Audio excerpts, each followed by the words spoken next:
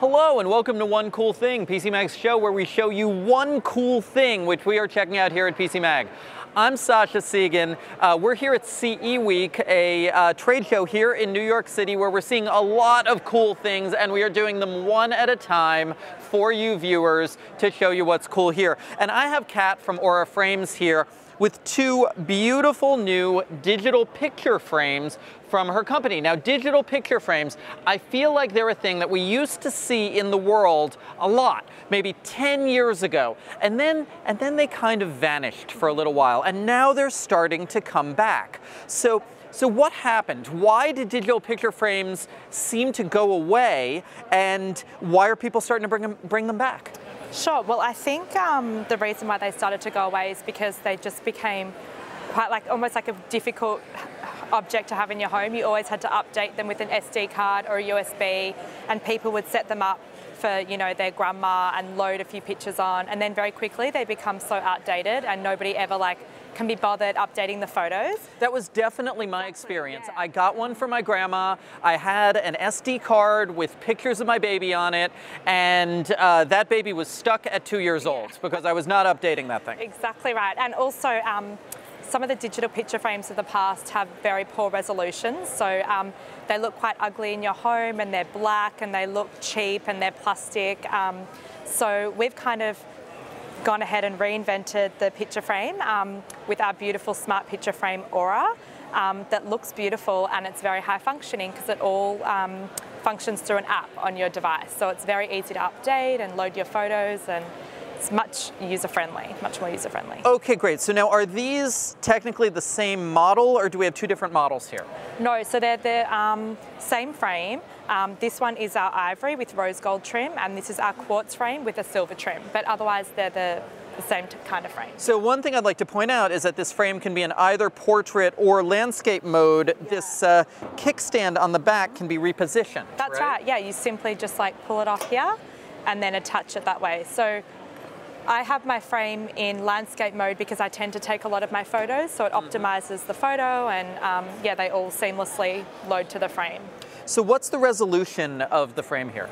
The resolution is 1536 by 2048? Yes. Yeah, That's right. yeah. I was going to say 2048, but 2048. And that's very similar to, I'm doing it in my head, that's what, a 5 megapixel photo? I'm not I think sure. just about. I think it's just about 5 megapixels. It's a Retina display screen, and it's 9.7 inches diagonally. But yeah, very high quality. Is it an LCD? Yes. Okay, Backlit LCD. Okay, so you said one of the advantages here is that it's much easier to load photos and to update photos. How do you do that?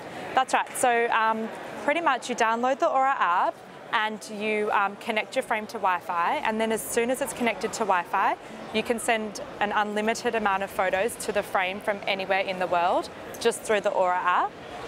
So the Aura app copies your camera roll on your device, and we also have some other integrations with Google Photos. And so then you just go into the app and you can manually select photos. Otherwise, we have lots of built-in automation into the app, which allows you to easily select either people in your life that you take a lot of photos of, or you can select an entire album to send to the frame. How much storage is there on the frame, or is that even relevant in a frame that's connected to the cloud all the time? Yeah, so there's unlimited storage. We have our own encrypted server in the cloud, which pretty much syncs with your photos, and then the frame connects to the server and then pulls photos to your frame. So now I think it's important that you mention that it's encrypted. I think a lot of people are concerned about the safety and security, especially of personal photos. What's the security situation with photos coming down to these frames? Security, I can't talk to in a huge amount of detail, but our servers are very safe. You have an Aura app that's secure with your own login details and a secure password. And then, they're saved in our own servers that are lots of safety measures in place to secure Now, earlier I saw you, as you were setting these up, you were kind of waving your hands around. What was going on there? So there are built-in sensors in the frame. There's a light sensor that actually adjusts the brightness for the frame so it's never too bright in your room. And then at night time, the frame actually turns off when the light goes out, so it's very energy conscious. There's also a gesture sensor, so you can change the photo with the wave of a hand. And you can also thank somebody for sending photos to your frame by just gesturing up, and then you'll see a little love heart here.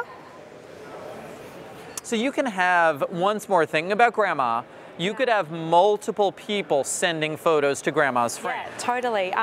My mum lives in Australia, and my mum and dad have their frame in their kitchen, and I send them all of my photos from my life in New York. And my sister lives in the UK, and she sends photos, and my brother of his children.